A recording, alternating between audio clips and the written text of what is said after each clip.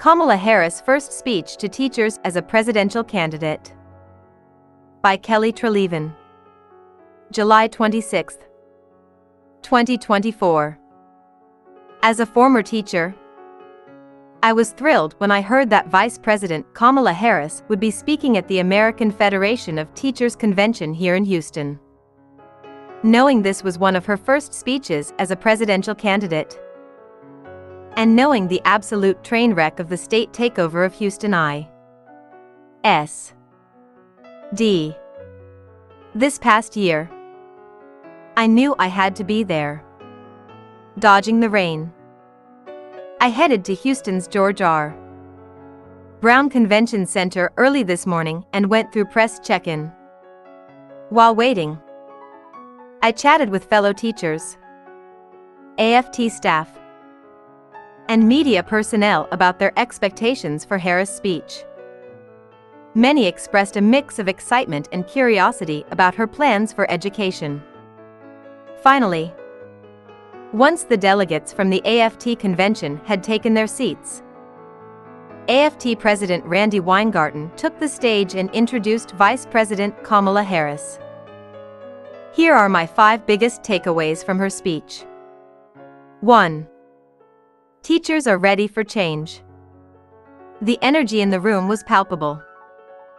Harris' acknowledgement of the struggles teachers face and her call for systemic change resonated deeply. In this moment, we are in a fight for our most fundamental freedoms, Harris said.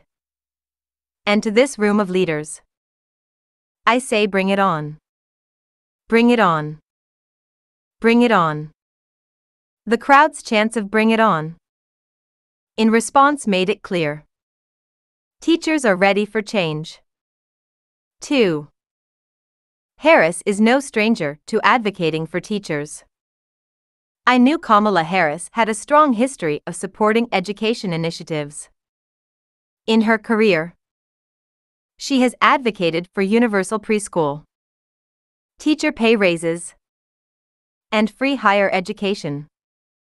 She's been a strong advocate for desegregation, and according to Education Week, has endorsed bills to improve STEM education for girls and underrepresented minorities, and give school districts funding to support aligning the school day with family work schedules and building stronger relationships with families.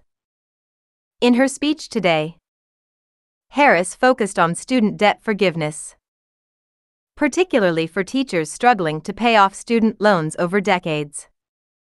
Quoting a teacher she spoke with, Harris said, "Will I have to leave this job to pay the bills?" A sentiment nearly every teacher I know has grappled with at one time or another. She also mentioned the threats to teachers' safety, humanity, and professionalism in the form of gun violence, anti-LGBTQ+ legislation, and book bans. Clearly, Harris knows what teachers are facing. 3. There was a big focus on the future.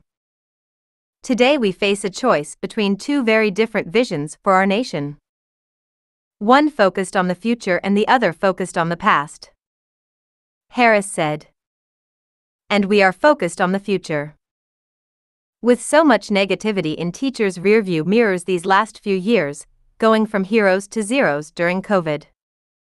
Book bans, hostility from communities, and even violence in some cases, teachers are more than ready to look ahead. We are not going back. No, Harris said. We will move forward. 4. Another big focus: our national character.